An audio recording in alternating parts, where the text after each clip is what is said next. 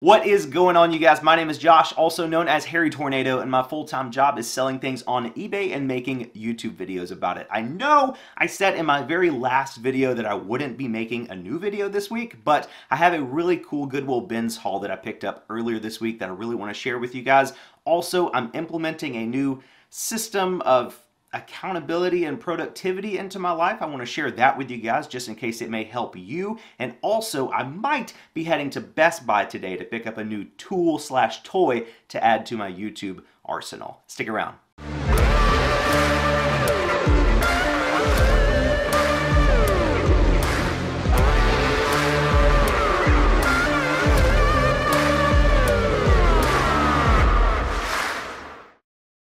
If you guys subscribe to the YouTube channel for the Triple Thrift Podcast, that's the podcast that I do with my friends Drew and Joey, you'll know that they came up from Florida to visit me this past week on Monday and Tuesday, actually Sunday, Monday, and Tuesday. And Monday night, we actually did a live podcast episode in my office together. And Tuesday, we hung out a little bit and actually went to the Goodwill bins. I didn't take my camera. I don't know why. It would have been a great video, but I actually bought everything in this bag at the Goodwill bins that day and spent just over 13 bucks, like $13.40 or so. And it was probably one of the best bins hauls I've had in a while. So I definitely didn't want to let this go to waste. Even if it's in a later video, I definitely still want to share it with you guys. First thing we got is this old Rawlings baseball glove. Rawlings is a really solid brand. This is a little dark and discolored, but this thing is broken in like a champ, baby. I'm telling you, this thing is ready to go. And it's actually a softball model. You can see it right there. It says softball. Hopefully you can see that.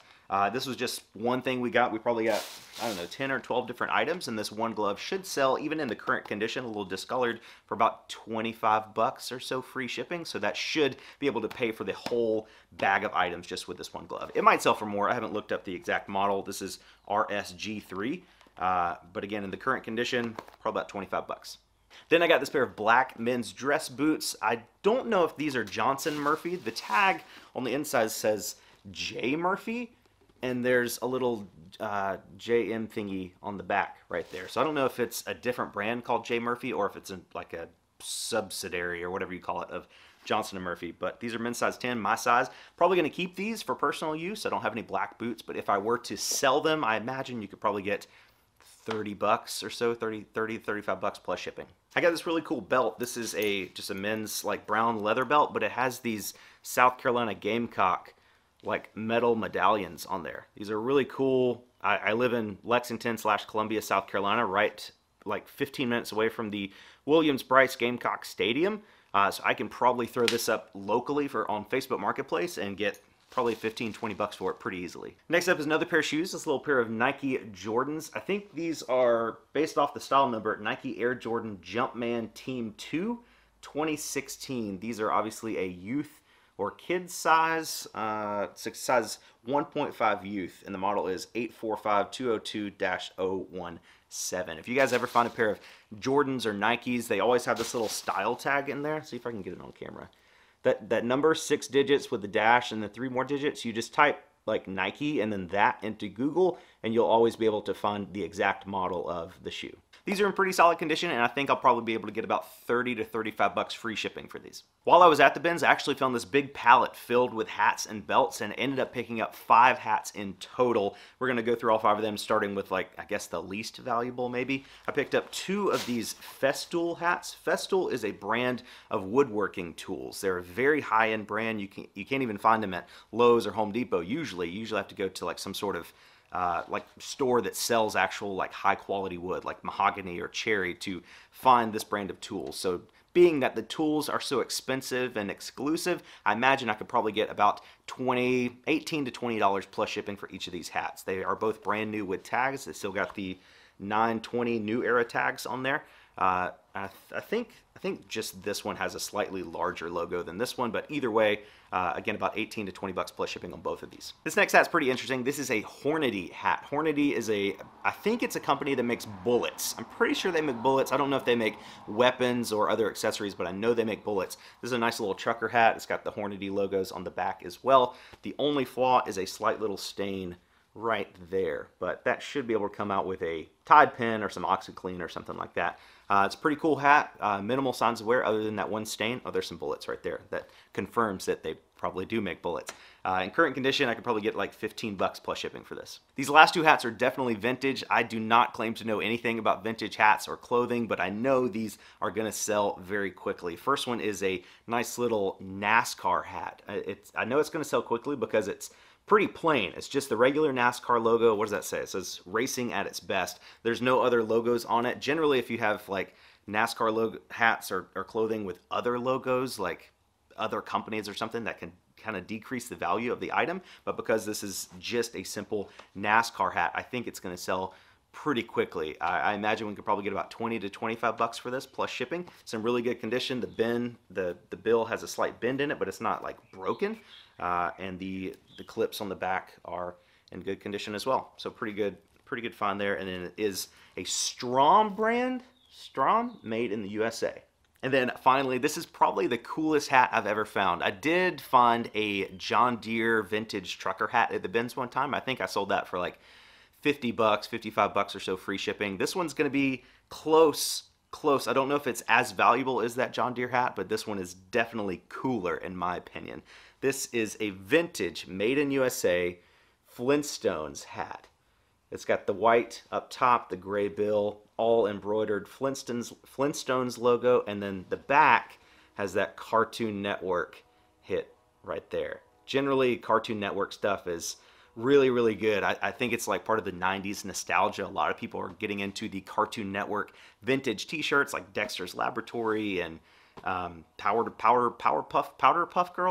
Girls, whatever those shows were. Cartoon Network is very nostalgic, so a lot of people are looking for hats and shirts that have their favorite shows on there. And of course, the Flintstones is one of the oldest shows on Cartoon Network, I think. Maybe I'm just making stuff up. You can also see the tag right there that it is vintage, 1995. Does that say made in USA? It does not say made in USA, but it is from 1995, so it's definitely vintage. A couple little string pulls, like, can you see that right there? Little string pulls, we can get those off. Probably maybe soak it in some OxyClean. It looks like to be a little bit of pin marking on the front, right down there, and maybe on Barney's arm. But ink pen like that should come out pretty easily. I'm really excited about this hat.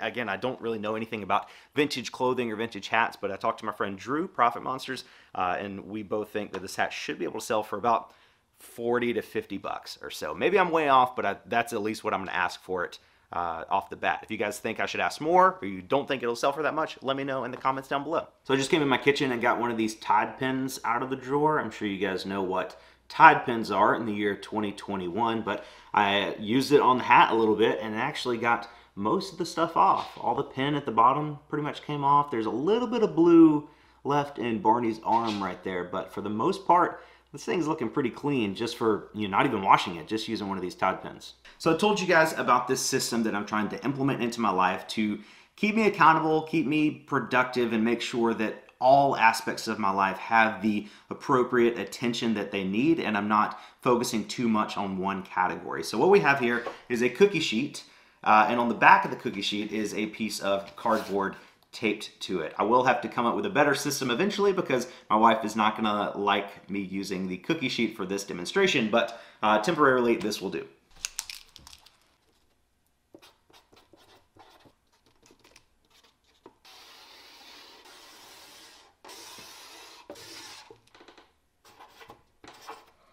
Okay, here is what the chart looks like. You see we have health, business, family, and spiritual across the top. These are the 4 categories that I have chosen to break my life into and use on the chart. If you're not a spiritual person, you can leave that off or choose something else. If you're not into health and fitness, you can leave that off and just customize it. Make it however you feel it should be for your own personal life. This is just my personal chart. As you can see, we got some numbers down the side, 1 through 10. And basically the whole point of this chart is just to make sure that I'm not focusing so much in one spot, one category of my life, that I'm letting the other categories suffer. So if I have spent the whole week listing stuff on eBay and making YouTube videos and I've made a ton of money in sales and AdSense, then my business might be up here. It might be a 1. It might be maxed out. But that usually means that maybe my spiritual life is down here, could use some work. Maybe I haven't been to the gym this week, so that's could really use some work. And maybe, I need to focus on spending more time with my family as well. So we'll put that around a 6 or so.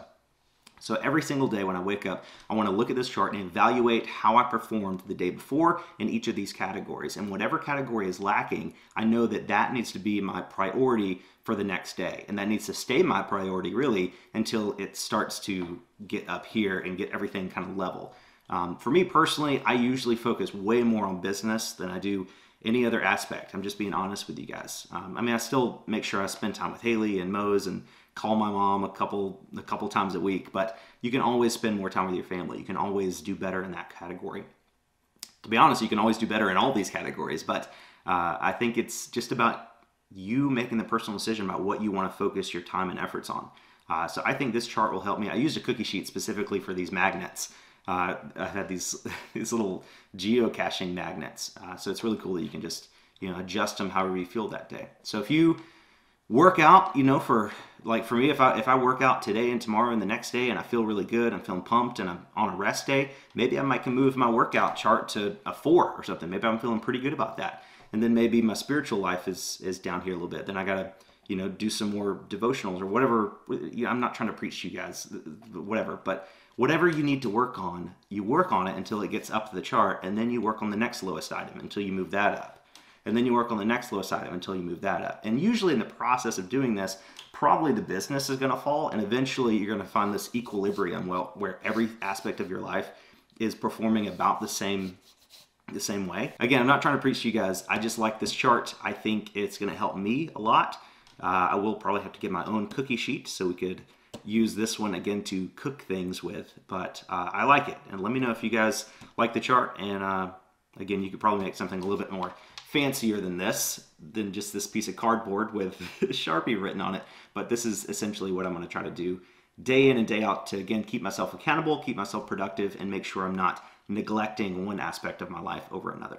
Mose and I are going to go to Best Buy to pick up my toy/tool for YouTube. Right, Mose?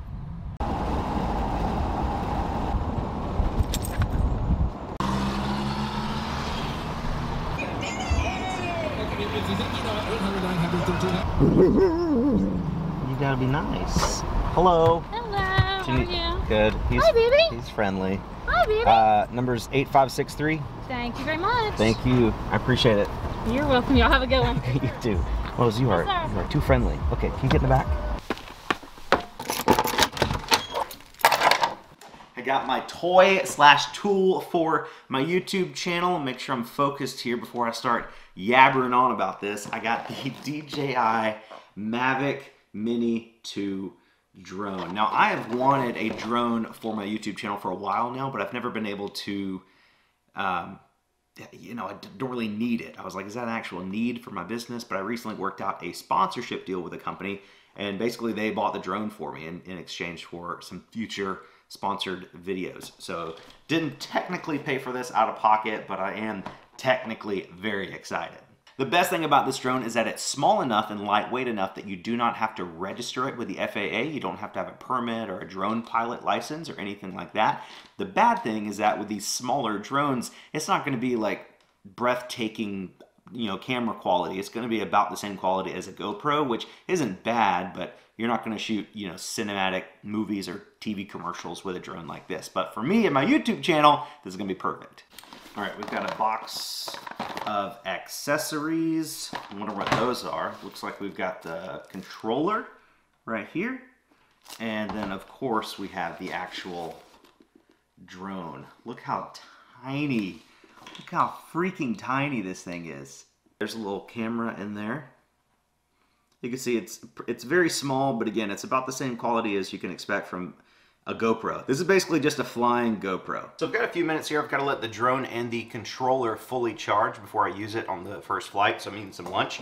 I just want to give a quick shout out to Publix for making this buffalo chicken dip. This stuff is freaking delicious. Publix is not the sponsor of today's video. They didn't buy me the drone, but if you guys ever want to send me some free buffalo chicken dip, a little pretzel action, a little chip action. Okay, I did my test flight. I passed my pilot license or whatever on here, and I think I'm ready to take off. I don't have a ton of battery life, but we'll try it. There you go. You take a video.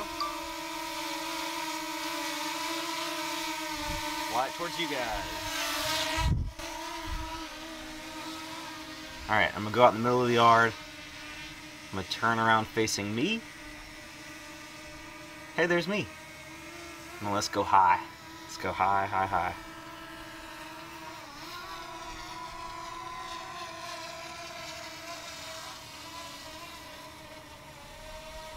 Actually, I think we can turn the camera down too. There's me. Hey. Okay, we're gonna come back. We're gonna come down and forward, all the way back to me. It's a pretty windy day too. And forward.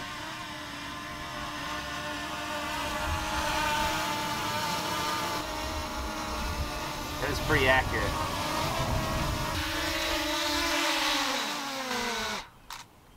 Easy freaking peasy. So first thoughts about this drone is that yes, it is stupid fun to use. I've flown drones in the past, but this is by far the most high quality drone I've ever flown. It's very receptive to like the controllers. You can control it really well, and the camera quality, I haven't looked at the actual files yet, but the camera quality on my cell phone screen looked to be maybe even better than a GoPro. The camera on it is actually a gimbal. I don't know if you guys can see that, but it makes for a very steady shot, so you can like fly all over the place and the shot will be pretty steady. So I'm going to continue to use this in the future. I don't know how much drone footage I'm going to be able to put on my reselling based YouTube channel, but nevertheless, this is a very, very fun toy and tool to add to my YouTube arsenal. So before I end today's video, I do want to revisit our little chart here just as a reminder for you guys. I want to revisit everything that I've done just today and like evaluate myself based on what I've done today. So health, I did go for a pretty long walk today, not long, like 2 miles or so. So let's put health around a 4. Business, I'm also going to bump up to a 4 because I've done a lot of YouTube stuff today. I've responded to comments and emails and filmed a whole video. I'll edit this video today as well, but I haven't done anything with eBay. I probably need to add another category up here instead of business, have one for YouTube and one for eBay, because I'm constantly struggling with where to put my attention in those 2 categories. So we might change this chart in the future. Family, I'm gonna leave family around a 5 right now. I can always improve that, so we'll just leave that with a 5. Spiritual, again, I don't want to get too much into this stuff. I don't want to ever be preachy, but I did like 2 or 3 devotionals this morning. I feel like I did pretty well with spiritual today, so I'm gonna bump spiritual up to a 3. So as of right now, family is my lowest, so this is gonna be my priority going into the weekend. We're gonna you really focus on spending time with Haley and maybe call my mom and just make sure we bump up the performance in the family category to match that of the other categories. So I hope this kind of explains how this chart works. If you guys do implement a chart like this in your lives, let me know. Let me know what your categories are or how it's helping you, if it's helping you at all. I'm really curious if it's just some mumbo jumbo that I just came up with that only helps me, or if it's something that can really help anybody that would implement it into their life. And with that being said, I am out of here. If you guys enjoyed today's video at all, take a couple seconds and hit the like button down below. And if you haven't yet, go ahead and click the subscribe button down below as well. Thank you guys so much for watching. Have a great weekend. You're the best, and I'll catch you on the next one.